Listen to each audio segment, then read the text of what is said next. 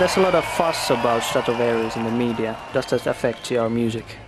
No, I wouldn't say at this point. The thing what happened is, I mean, a lot of this fuss, I think, was because this guitar player, you know, this guy I talked about before, Tolki, he actually, he got sick. I guess he's like a sort of a mental illness, a little bit, you know, this, what do you call it, like manic depressive disorder, you know, he has a touch of that.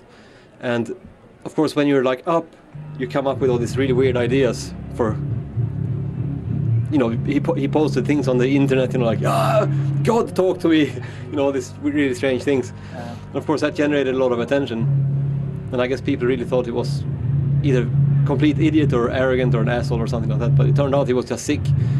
And I would say it was beginning of April, he had like a breakdown. So he had to go to the hospital. And now he's taking actually some medicine for this stuff. So he's feeling a lot better than he did when he just had the breakdown. But I have good hopes that everything will work out in the end, but who knows, I mean. And everything is okay in the band? Not quite yet, because, I mean, when he was in this manic phase, he managed to do a lot of strange things, a lot of damage. Also, I mean, between the guys in the band, I mean, and financially and things like this, we are sort of trying to sort all this stuff out.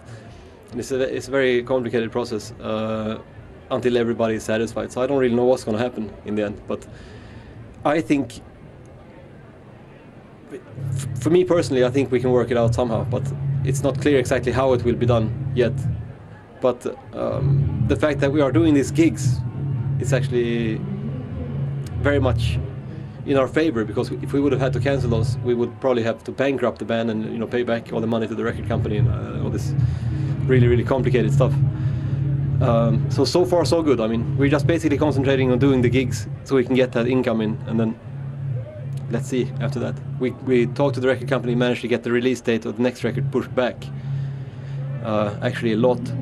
And I think doing these two things are in line now, maybe at least not to come to a complete crisis. But beyond that, I don't really know. I mean, we have to start recording at some point, but I don't know when.